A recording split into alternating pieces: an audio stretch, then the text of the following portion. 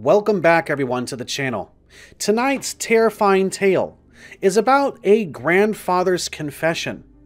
On his dying bed, telling his grandson, the main character of this story, what happened to him in his youth, and what he expects to see when he dies.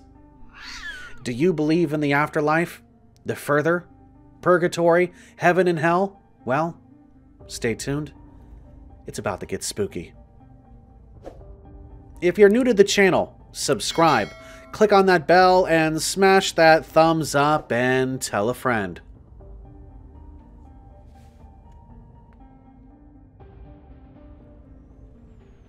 My grandfather lay dying in our house, being eaten alive from the inside by cancer. His face was sunken, his trembling, arthritic hands looking like claws as he reached out for my shirt and pulled me down closer to his mouth. I stared into his intelligent brown eyes, but they looked like they were already dead like doll's eyes. They barely moved, just staring straight up at me, all hope in life being stripped away from him in his final days. Xavier, he said to me slowly, chewing the word. I am so glad you are here with me. I don't want to be alone. I shook my head, trying to keep tears from streaming down my face. I blinked quickly, clearing them away. I will never leave you alone like this, I said, grabbing his hand. It felt cold and brittle, the bones feeling like those of a bird underneath his thin, papery skin. You're my grandpa. I love you. We all love you. He nodded. There's a lot you don't know about our family, he said. A lot I need to tell you before I go. I always wanted to put it off before, thinking to myself that there would be another day, another better time to tell you. But I know now that it isn't true. There will never be a better time to tell you, and I may not have another day. He turned away from me, coughing violently. Spasms rocked his thin body as he gasped for air. Pulling out a handkerchief he always carried around, he wiped his lips. The white cloth came away with bright red trails. He was coughing up blood almost constantly now. As he gulped in another breath, I went to the nightstand next to his bed and pulled out a pill of morphine and another of ibuprofen to give him. He waved me away. Just the ibuprofen is fine, he said. I need to keep a clear head for what's coming. But what's coming, Grandpa? I asked, pouring an ice-cold pitcher of lemon water into a glass and dropping the pill into his hand. He took it, sipping at the water slowly, then appeared to feel better. The ferryman, he said, and he is going to want payment. This is the story my grandfather told me when I was a little boy. He used to sit by my bed at night before I went to sleep, sometimes reading Dr. Seuss or Roald Dahl to me, but other times he would tell me stories. He was originally a massive man, well over 6 feet tall with bulging muscles from working in construction his whole life. His eyes were always bright, curious, and compassionate. But in the end, the cancer and arthritis took all of that away from him. Many years ago, he began sitting in a chair next to my bed, no longer reading but looking up at the ceiling, his brown eyes twinkling as he recited the story by heart. There was a boy. He liked to play outside a lot.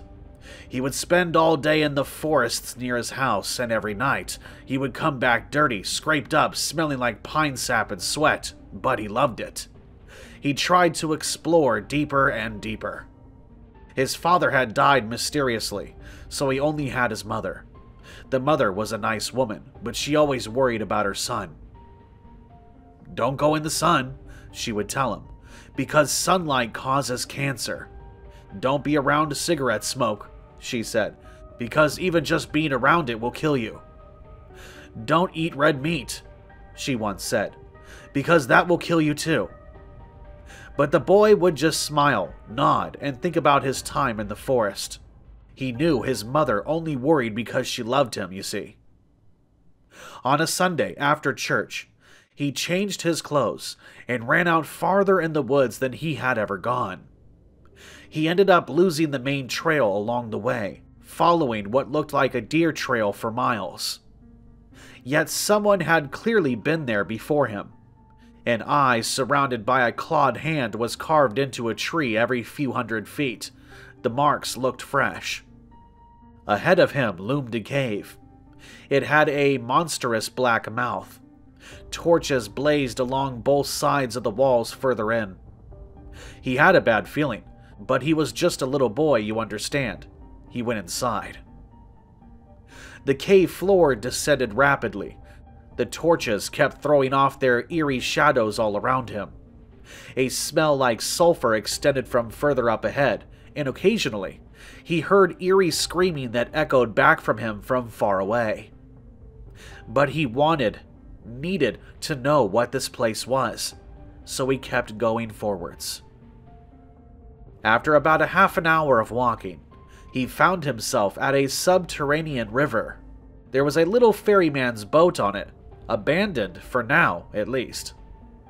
It had a long stick and 2 oars. It didn't look like any boat he had ever seen. It looked like those he had seen in the history textbooks from ancient Egypt, carved almost like a banana, with strange hieroglyphics of eyes and half-human, half-animal beings painted on all sides. Laughing with glee, he jumped in, but as he did, he realized that someone had written on all the cave walls next to the boat. Many languages existed here. Looking around, he saw writing in English nearby, huge spiky letters that covered the wall from 15 feet up to the ground floor. And being intrigued, he read it. "Those who wish to cross must now pay their respect. First, suffer a loss, in coinage or in death.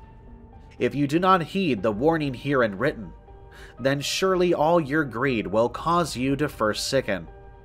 Next will come the dreams of horrors that are blind, the cracking of the beams holding up your mind. Last will come your death. We will take your body back. When you finish every breath, Nynx makes your eyes turn black." Now this little boy didn't know what a Nynx was, or who had written the poems in dozens of languages, or whose boat it was. But he was intensely curious to see what was on the other side of the shore. So he pushed himself off with the stick, using the oars to cross the river. The screaming and echoes had all stopped, at least for now, and all he heard was soft splashing of the oars as he paddled across the river. As he got to the other side and dismounted, he realized he had made a terrible mistake. There were bodies everywhere. Bodies of men, women, and children. Bodies of animals. Bodies of half-human, half-animal creatures that didn't exist in our world. And all of them were mummified, wrapped up in pure white gauze, only their heads visible. Their eyes were all closed, looking peaceful and happy.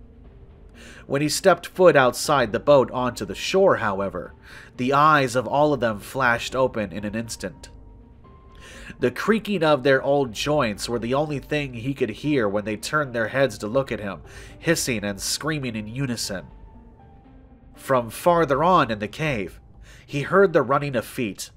A man with pale, cracked flesh falling off all of his body shrieked like someone being burnt alive, his mouth falling open and showing countless broken teeth. "Boy!" the figure cried in a deep, terrible voice. "Boy, give me the payment! Where's your payment? Coins or death, boy! Coins or death! I am the ferryman, and I need your payment!" Scared witless, the boy jumped back into the boat and immediately began paddling back to the other shore as fast as he could. But as he drew near, the thing had grabbed the rope and began pulling the boat back. In a panic, the boy leaped out of the boat and began to swim the last 10 feet. He felt cold, dead hands trying to grab him from the bottom of the river. They dragged him under. Water filled his lungs as he began to drown. Kicking with all of his strength in blind panic, he managed to get them to release him and finally got away, losing both of his shoes in the process. The screaming of all the mummified, tortured beings followed him as he ran, soaking wet and terrified, back to the entrance. Son, I was that boy, and I have paid for it many times since then. I should have never gone down in that cave. This story always terrified me. After my grandpa kissed me goodnight, I was hiding under the covers, shaking in fear, thinking about the horrible story he had told me, and hoping it was just that, a story. My grandfather tried to turn in his deathbed, his weak frame barely holding him up as he shifted his weight. He looked up at me, tears in his eyes. "I'm sorry, Xavier," he said. "You know the story, and while you may not believe it, it is true. I thought it was just some nightmarish hallucination, maybe a one-time epileptic fit or something, and I convinced myself of that for years. And then my mother, your grandmother, died, and the poem came true. She was in hospice care at our home, just like I am now, and when she took her last breath, her eyes closed in peace. I exhaled a sign of relief. I had constant nightmares about that creature, the owner of the boat, the ferryman, coming back in a rage. I had dreams about bodies raising from the dead, their eyes black and full of hatred. All I could hear was my heart beating in my chest and my rapid breathing as I watched my mother's corpse. And then, after a minute, her eyes flew back open, totally black now. Her joints creaked as she moved her head to look straight at me. With a guttural cry, she wrapped her hands around my neck and tried to choke me to death. I ended up grabbing a syringe from the table next to her body and stabbing her. Well, I guess it was really now an it in the eye. She finally released me, and I fell back, choking and gasping. But she rose from the bed, now able to walk again, an old withered puppet being controlled by something beyond my comprehension. Something evil, something that wanted payment for what I had accidentally done as a little child. And she chased me, Xavier. She chased me upstairs.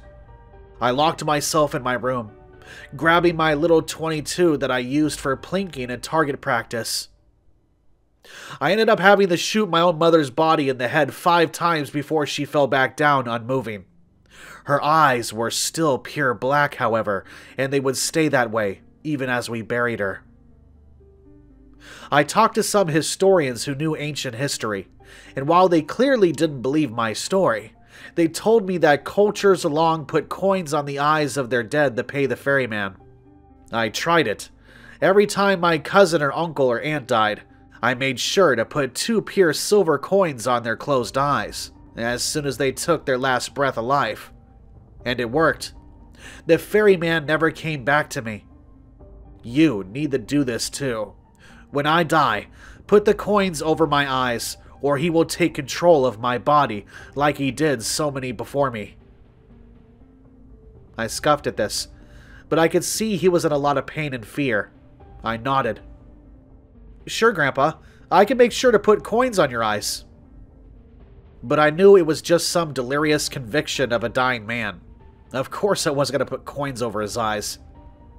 My grandfather died an hour later, and that was when everything went wrong.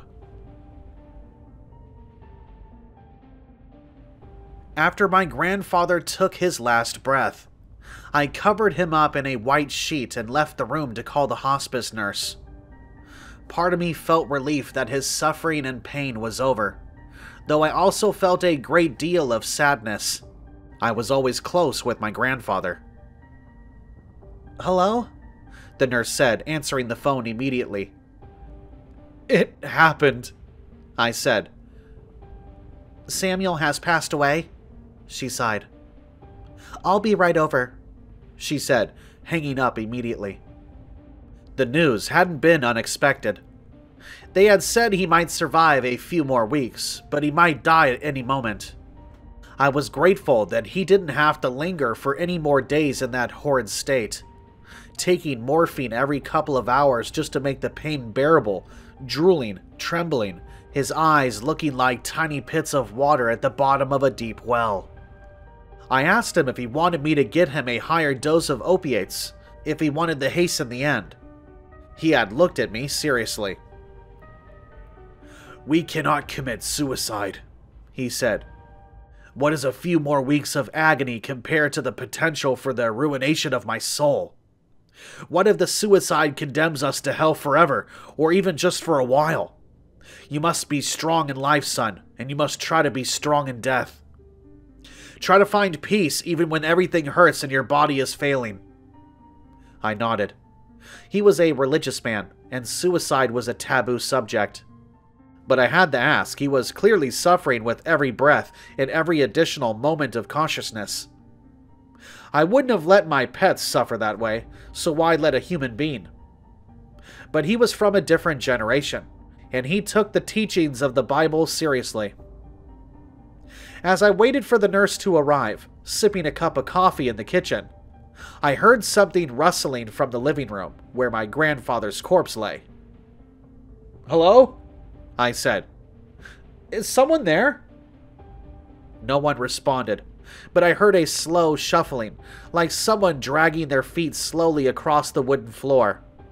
I got up to investigate. My grandfather stood in the threshold of the doorway, the white sheets strewn haphazardly on the floor behind him. His eyes had turned pure black. A stream of blood trickled down his face from the side of his mouth, drops of it splashing onto the floor. Like a trail of breadcrumbs, the blood led from the current position of his catatonic body to the bed where he had died. "Holy shit!" I said, jumping up. "You okay?" He stared at me blankly, and he started shivering violently, his teeth chattering as he stared blankly through me. I approached him slowly, a sense of dread coming up over me as I got within a few feet of him. I waved my hand in front of his black eyes, but he didn't move. "Grandpa?" In a blur, his hand shot out, grabbing me by the throat and lifting me off the floor. He had an iron grip, his strength far above and beyond what a frail, cancer-ridden body should have been able to muster. I tried to speak, but he was cutting off my air. "Stop!" I managed to squeak out through the suffocating grip he maintained on my throat. I felt in my pockets as my vision started to turn black, grasping for my keys. With the last of my ebbing strength, I shoved my house key into his eye, twisting it. His grip immediately slacked, and I fell hard on the floor, gasping and retching, my throat burning and spasming. I coughed, taking in sweet lungfuls of air. My vision started to come back to normal. I looked up, seeing my grandfather staring down at me with a look of hatred and fury that I had never seen on his face before. One eye dribbled vitreous fluid and gore from the eye down his cheek, mixing with the dark blood that now fell from his nose and mouth. "Your payment is due," my grandfather said in a voice that was totally unlike his own. It had a gurgling quality. More blood frothed and dripped down his chin as he spoke. "Do you think I am a fool who forgets so easily? Your family owes me a debt, and I will take my payment now." He stopped forward, stomping on my left arm with a manic strength that far surpassed his weight. I heard my elbow crack, a burning agony shooting up through my body as I tried to crawl away. At that moment, I heard a knock at the door. The hospice nurse peeked her head in, a look of concern and confusion crossing her face as she saw the scene in front of her. She threw the screen door open and ran in. "Mr. Middleton!" she cried out to my grandfather. "What is the meaning of this?" He looked at her, his mouth opening in a scream of fury as he ran at her, dripping a trail of blood behind him. I tried to crawl away towards the bathroom, where I would lock myself in, but I looked back. The nurse had fumbled with her keychain, pulling out a canister of mace and spraying it in his face. Her lips pursed in a scolding expression that made her look much older than she actually was. I wanted to laugh at the look on her face, but the fury and pain roaring through my arm brought me back to the gravity of the situation. "Stop this madness!" the nurse cried at him, soaking his face until the canister started to sputter and run out. My grandfather started clawing at his eyes and face, shrieking and running in circles, totally blind now. The nurse ran over to me, putting her hand out and pulling me up by my good arm. Every time my smashed arm bumped the ground or a chair or the side of a door, it sent a shock like electricity running through my body. I squinted my eyes, trying to keep tears of agony, loss, and horror from pouring forth. The being who had taken possession of my grandfather had stopped clawing at his face. Dark red gouges ran from his forehead down to his chin now. It was a terrible, gory sight. His eyes streamed water and blood as he tried to blink quickly, speaking and chanting quickly in some language I had never heard before. A dark cloud seemed to pass overhead. The quicker he spoke, the darker it got outside. By the time the nurse had dragged me out of the front door by my good hand, the sky was totally black. I glanced up and saw I was not in my front yard at all, and that what I was seeing wasn't the sky. We were in the middle of some kind of cave, with torches lining the wall. It was as if the house had been loaded onto some massive tractor trailer and dropped off in a totally random place, in the middle of a massive passage with stalactites and stalagmites crowding the chamber. The cave split off in front of us. One trail appeared to go up, the next went straight, and the third appeared to go deeper down into the cave. I had no time to try to listen for breezes, or feel for fresh air coming out of any of the tunnels.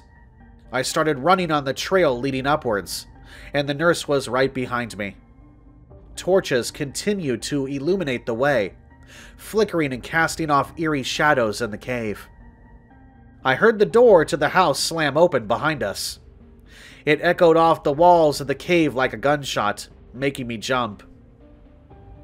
My skin crawled as whatever had taken over my grandfather began to wail, a sound halfway between a screaming woman and the shrieking jets of an airplane taking off. It was inhuman and impossibly loud, and I knew it was angry. It was running after us, its naked feet slamming against the stone floors. I couldn't run as fast with my arm on fire from the horrific break it had suffered, and the nurse wasn't very athletic either. I could tell she probably hadn't had to run like this in years, maybe even decades. She was extremely red and out of breath, huffing and puffing, and I doubted I looked much better, trying not to swing or move my damaged arm at all, and likely white as a sheet from the pain and adrenaline. But I was slightly faster than her still. With horror, I heard that thing grab her by the shoulder, flipping her around. She had been in my peripheral vision, and now she was gone behind us. I ran as fast as I could. Her trembling screams followed me down the tunnel. I turned one last time before I was too far away, and what I saw will continue to haunt me in my worst nightmares. Whatever had taken over my grandfather was biting all over her, drinking her blood. Her throat was mostly bitten open, bright red arterial spurts of blood pouring down the front of her body. The creature, in its frenzy, had bitten her over and over again, on the throat, on the face, on the stomach, and now licked and sucked the blood from every wound, moaning and sighing in pleasure. Pieces of my grandfather's body had begun to fall off. While sprinting after us, the skin and flesh of his feet slamming against the stone had worn off some, and now bloody footprints followed them from behind. But there was something underneath my grandfather's body, wearing it like a child might wear a Halloween costume. I could see it poking out. It was twisted and pale, looking like braided bones covered in a thin, pale layer of skin. It looked back up at me one last time, and I saw my grandfather's face had begun to disintegrate too. Underneath it, I saw the face of what might have been a mutated old man, his skin mottled in blue, his eyes pure black, his nose looking like a crooked hawk's beak. He smiled, showing off teeth that were far too long and sharp looking for a man. Then he turned back to his meal, and continued biting the screaming, dying woman and sucking her blood. More pieces of my grandfather fell off in the struggle. Soon, I knew there would be nothing left but the creature underneath. The ferryman. I put distance between us. The echoes of the ferryman and the nurse followed me very far, bouncing off the walls and almost seeming to amplify with distance rather than fade. The tunnel got very thin at some points, so I had to turn my body to slip through. But eventually, I heard the soft gurgling of a stream up ahead, and that brought me great relief. I ran out of the tunnel into a huge chamber. The river I had heard stood about 40 feet off, giving the chamber a pleasant misty smell, though it mixed with something foul and rotten in the air. Mummified animals and people were lined up on the ground to my right, and to my left, a pile of dead bodies lay, at least 5 feet high in its center. It was disgusting to look at, blood and fluids dripping off the fingers and faces of the corpses. Bloating skin ready to pop like an overstuffed balloon. Milky eyes with squirming worms writhing inside. I heard the ferryman who had taken my grandfather's body. He wasn't far behind me now. I had no choice at this point. I could try to swim across the river, but my grandfather had told me there was horrible things under its surface. Hands that would drag you underneath and never let you up. I could take his boat, which was laying on the soft dirt not 10 feet away, but it had a thick rope on it to pull it back. And so, I ran towards the pile of dead bodies. I tried to move one aside, but rancid gases blew off the corpse's mouth, sending droplets of clotted blood and its putrefying stench right into my face. I almost vomited right there. But the ferryman was walking through the door. I could hear his footsteps by this point. I lay down and draped a body over me. I kept my eyes pointed towards the middle path in the center of the chamber, watching the ferryman. He had ripped off the rest of my grandfather's flesh, though patches of the blood and gore still clung onto his skin here and there. He was naked, hunched over, grunting and breathing hard. Unhealthy blue and purple splotches arose from his skin as he walked. He turned to the mummies, and with a few words, woke them up. There were all sorts of animals laying there, from dogs to coyotes to bears, skunks, possums, cats, and much else. There were also humans and half-human, half-animals who reminded me of ancient Egyptian gods or hieroglyphics. Some had human bodies with large hawk heads or alligator faces. With creaking bones, they all began to move together. They pushed themselves up in unison, the tight white wrappings bent with their joints. In the eyes of all of them, however, I saw nothing. There was no glimmer of intelligence or consciousness. It was as if they were puppets being held up by invisible strings. "Go find him," the ferryman said in a low, powerful tone. I could see him standing not far away, fully transformed into his normal body now. "In the name of Heron, find him!" There were 5 tunnels branching off of this main one. I had come out of the one on the far left. I had no idea where the other 4 led, though I saw they all led downwards, and all seemed to have endless torches lighting their halls. The creatures split naturally into groups, as if they were just water going downhill. There was no discussion, no looking around, just some sort of undead hive mind that told them instinctually what to do. After a while, I heard the ferryman wander away as well. Once I was sure I was alone, I started to move the dead bodies on top of me and around me. I was gagging and retching, trying to be as quiet as possible, but the smell was so strong I could quite literally taste it. The smell of rotting bodies is horrible, like a combination of putrefying roadkill with rotting fruit and feces mixed in. It was all over my clothing and skin now too, and some of the clotted blood from the bodies had smeared across my face. I wanted to get out of there. As fast as I could, I slinked over to the boat. It was heavily decorated with arcane symbols, and in the boat, I saw paddles and a long stick. With my good arm, I dragged the boat over to the shore and pushed it into the water, jumping in as it started floating. It was lighter than it looked, for which I was thankful. If it was much heavier, I would have needed both arms to move it, and that just wasn't happening. Using the long stick, I pushed myself off of the shallow part of the riverbank and started paddling rapidly with one hand. The river was significantly bigger than it looked like in the darkness. Once I was about 1/4 the way across, I began to flag, needing to rest my sore arm. My broken arm was swollen up significantly, but the pain had gone down. It was more like a constant dull throbbing that seemed to move in time with my heartbeat. I just kept telling myself that it was almost over. I was almost done. And then I'd be at a hospital with opioids and real doctors and clean gauze, instead of here in this cursed river next to a pile of decomposing corpses.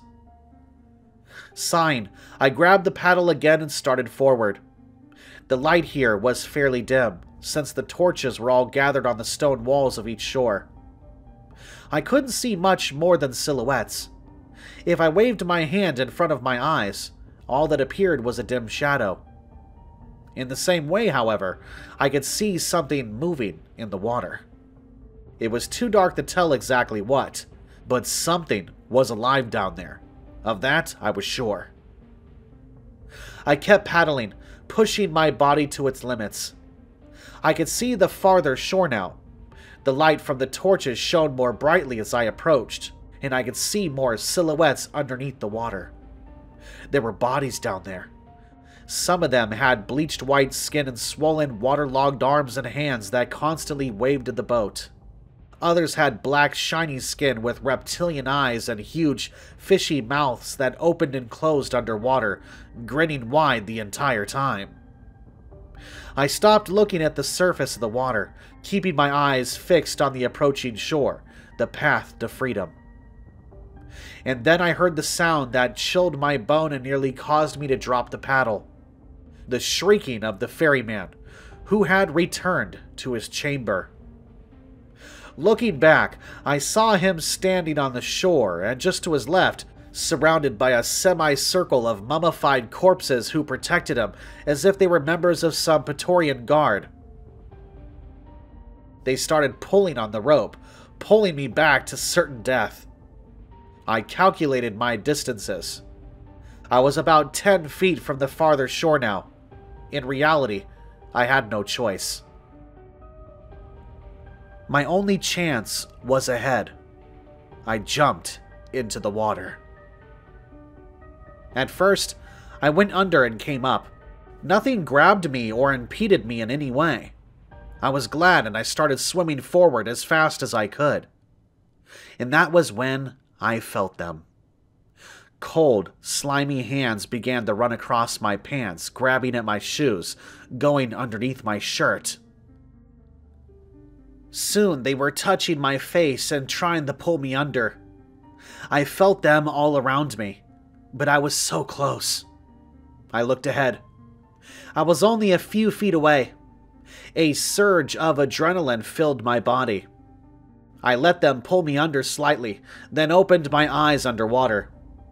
I saw 3 of them grabbing me, and I kicked them in the faces, one by one, as hard as I could. I still had my left shoe on, and when it connected with a swollen purple nose on a waterlogged corpse, the corpse shrieked underwater in anger and pain, blowing bubbles from its rotting body as it did so. Before I knew it, I was free, gasping and sputtering on the far shore. I rolled on my back, coughing out some water. The boat was still being dragged back by the rope, and I knew I didn't have unlimited time. After a few more seconds of rest, I got up unsteadily and began to run. I ran out of the cave and into the woods, and it was just like my grandfather said. Some of the trees on this cursed trail were marked with an eye surrounded by a clawed hand. I made it back to town, the place my grandfather had grown up. I was over 200 miles away from my house, the place where I had started this bizarre journey. I called a cousin who lived about an hour away from where I was, got fixed up at the hospital, and eventually went home later that day. Agents in black suits showed up that week and took samples from the house after I told investigators from the state police some of what happened, but those strange unidentified agents never asked me any questions. Needless to say, we didn't end up burying my grandfather's remains, and that was all my fault. Now, whenever anyone in my family dies, I will be there, ready to put 2 pure silver coins over their eyes for passage to the other side. For I never want to see the ferryman again, even though I know one day I will, and hopefully, I will have silver coins for my passage across the river.